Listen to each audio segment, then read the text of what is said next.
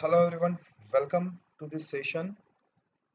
In this class, we are going to attempt a very specific and beautiful problem of vibration wherein this sphere is oscillating within this semicircular arc.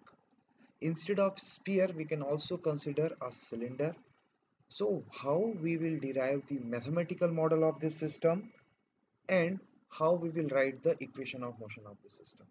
So this is a problem which looks very complicated in the first attempt, but let me tell you this is very simple problem, and after the end of this lecture you will understand that how simple it was. So let's start.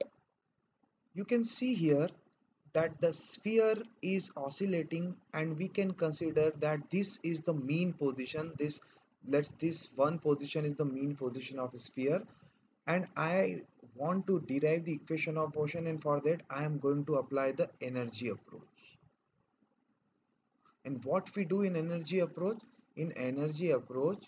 we consider the system at any instant of time and we write the total energy of your system, and based on the principle of conservation of energy we say that the total energy of the system will be a constant. Actually, what is happening here, you can see here that when the system is at the lowest position, the total energy of the system will be the kinetic energy if I am considering that this is my datum position. So the potential energy when the system is at position 1 will be 0, and when the system will be at its any of the extreme position, whether the right one or the left one, the total energy will be the potential energy. And what is happening in between, the potential energy is converted into kinetic and so on. So this is a problem which is a combination of rotating motion of the sphere on the surface of the semicircular arc.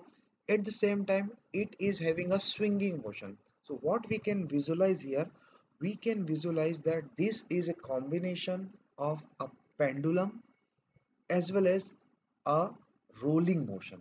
What is happening actually, you can see here that this cylinder is not simply just moving and there is a friction. Actually the cylinder is rotating as well as swinging. So there are two motion, and if you will recall a simple problem, I'm not going to solve this problem here, but if you are interested you can watch my other videos. Suppose I am having a spring and connected at the center of this disc, and the disc is exhibiting rolling motion without slip. So please understand, I am explaining here, exclusively I am stating that the motion is rolling without slip. Roll without slip, that means what, that means the velocity of this point which is in the contact with the bottom will always be zero. And for this case we can write the equation of motion by considering both translatory motion of this cylinder or the disc as well as the rotating motion, and we can write the equation of motion by considering the total energy of the system, that will be 1 by 2 I theta dot square plus 1 by 2 mx dot square plus energy in the spring. So this is the kinetic energy of this disc which is having a rolling motion on this flat surface. Now if I will visualize this system, here also we are having a rolling motion, but instead of having a rolling motion on the flat surface, it is a curved surface. So what will change here, here also we are going to have this rotating part of your kinetic energy, but instead of having this translatory part, again we are going to have a swinging motion part that can be written as 1 by 2 m omega dash square. What is omega dash? Omega dash is actually angular velocity about this point. What is happening, the roller or the sphere is having a swinging motion like a pendulum. So here we are going to consider a system which is having a motion like a pendulum. At the same time the system is also having a rolling motion. But what is important here, we have to understand the relation between the, let's I am having this angle as alpha and the rotation is theta. So we must understand that what is the linear velocity of this system and what is the velocity when it is having a rotating motion. So if I'll come back and write the total energy will nothing but the combination of the kinetic energy as well as the potential energy. So for this purpose, Let's consider the system at any given instant of time, and we will write the equation for the system. So suppose this is my semicircular R, and this is the mean center position. This is, let's the datum position. I can define that at a given instant of time your cylinder will be here, and suppose for a given instant of time t, this is the position of your sphere, and the system has made an angle alpha from its mean position.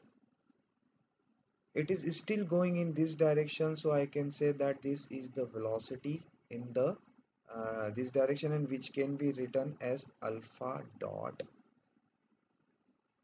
r minus r,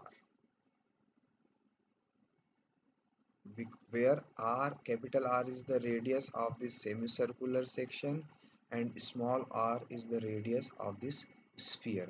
So here I can define that the velocity of this system which is having a swinging motion can be written as alpha dot r minus r.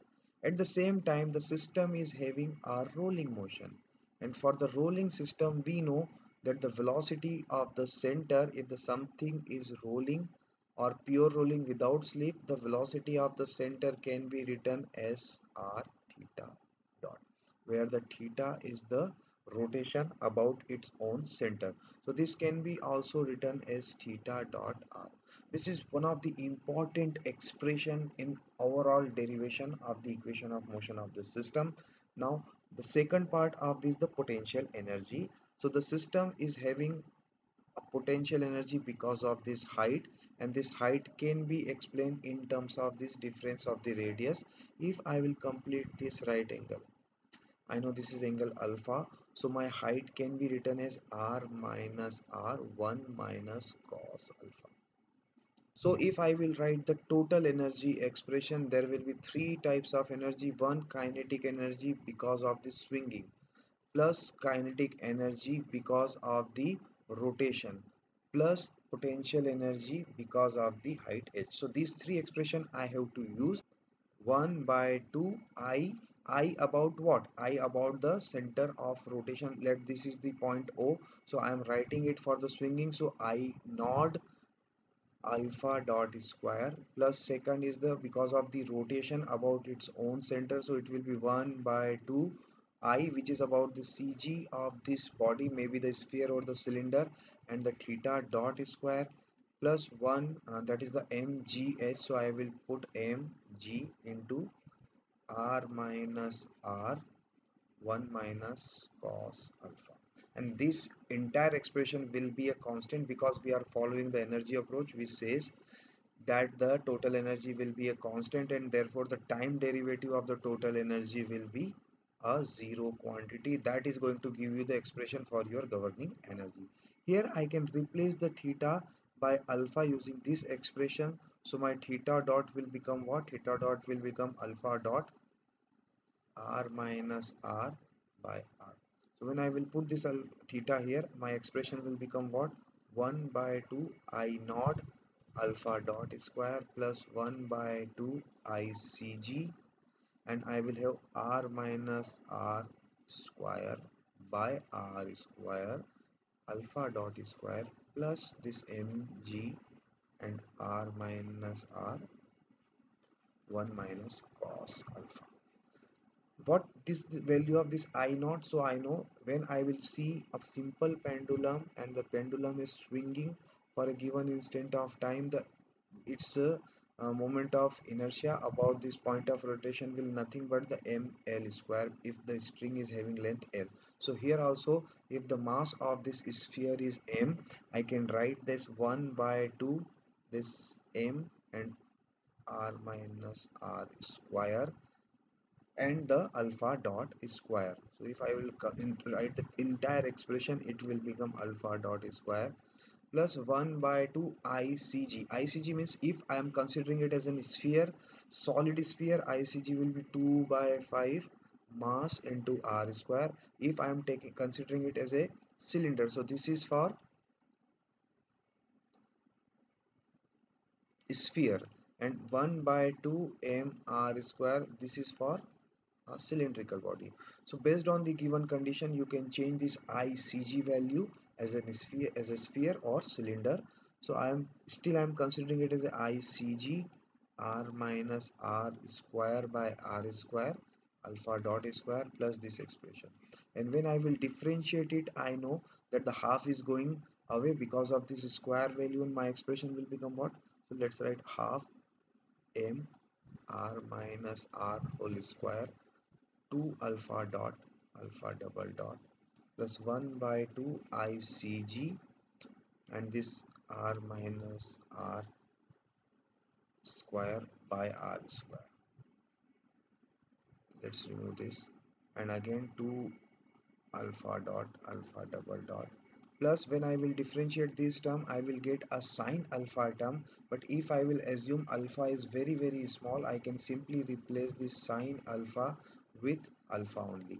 So I am writing the final expression, that will be what? mg r minus r alpha dot is equal to 0. So this is the expression for your governing energy, governing equation. And if you will rearrange all other terms, the alpha dot here and alpha dot here will go away.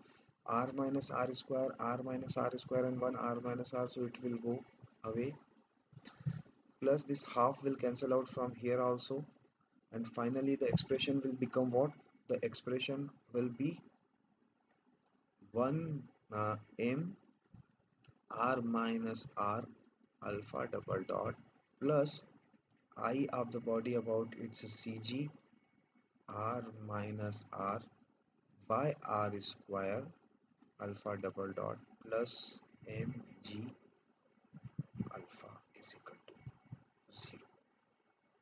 And if I will further rearrange, then I will get m r minus r plus ICG r minus r by r square alpha double dot plus mg alpha is equal to 0. So if I will write the expression for the natural frequency, the natural frequency of this system will be under root mg by r minus r. Within the bracket I will have m plus ICG by r square. And if this is a cylinder, let's we are having a cylinder, so my ICG will become what? 1 by 2 m r square, and this r square is here, so it is going to be cancelled, and I will have 1 m by 2. So my expression of the natural frequency will become what? I will get mg r minus r.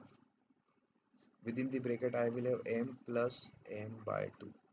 So ultimately the m is also going away, and this will be 3m by 2. So ultimately I will have 2g by 3 r minus r under. And if it is a sphere, instead of having 1 by 2, I am going to have the 2 by 5. So my expression will be what? The natural frequency for a sphere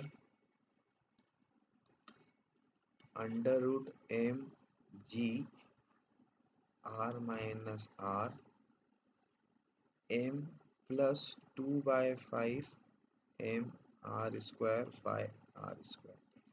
So r square will go away, m will also be cancelled out.